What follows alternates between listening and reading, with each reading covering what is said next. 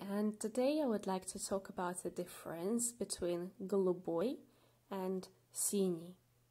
Do you know the difference? Have you asked that question before? So let's have a look.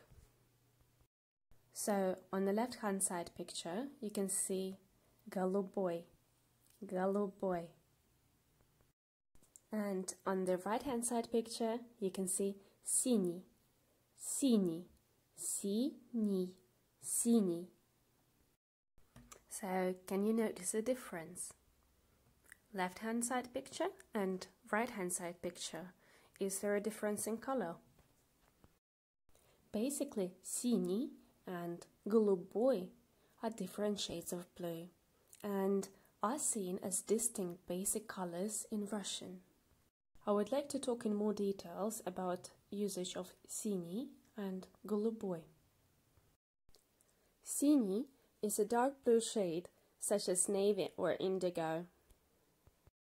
For example, you could use word синий to describe the color of the sea. Синее море, синее море, the blue sea. Russians use the word синий to describe the color of the skin. I did not include any realistic pictures to represent word синий in a skin color, as mostly those are medical conditions which can look unpleasant to some people. For example, синее лицо, синее лицо, blue face. If you go outside and it's cold, like minus temperature, minus 15, or you were in a cold water for a long period of time, so your lips become blue color.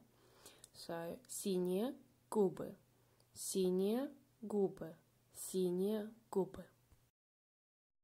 People also use the word синий to describe a dead person because of the skin color of a dead person, which turns purple. So in Russian you would say синий. Russians also use the word синий to describe people who have alcohol addiction. This is due to the color of the nose people have. In the beginning it becomes red and then gets closer to the purple color. People also use the word синюшный to describe blue-purple tone of the skin. It is considered to be very unhealthy.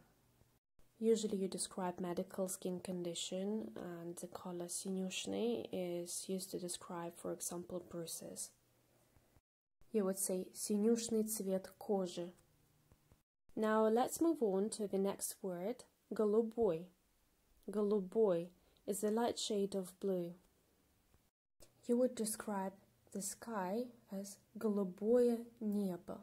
Голубое небо, the blue sky. The term blue noise is widely used in audio engineering. In Russian it would be голубой шум. Голубой шум. Also Russians call TV set as голубой экран. As you can see, the analog TV screen was slightly blue, especially when you turn it on, and it stays blue for a while till it receives the signal. So, therefore the name. The phrase is still used nowadays, even though TV sets are very outdated. The next phrase is голубая мечта. Голубая мечта means a secret dream, a dream that one can never realize. This phrase is potentially originated from France or Germany. French use light blue color to describe something unreal, imaginative.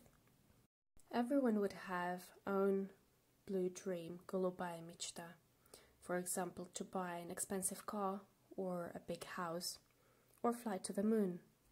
The same as in many other languages, Russians refer to aristocracy, голубая кровь, голубая кровь. And one of the last examples I would like to give you today of the word голубой. Голубой means gay in Russian. Он голубой. That would mean that he is gay.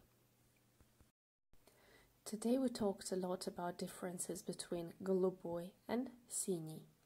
Learned several examples, and I hope that this information will be useful to anyone who studies Russian.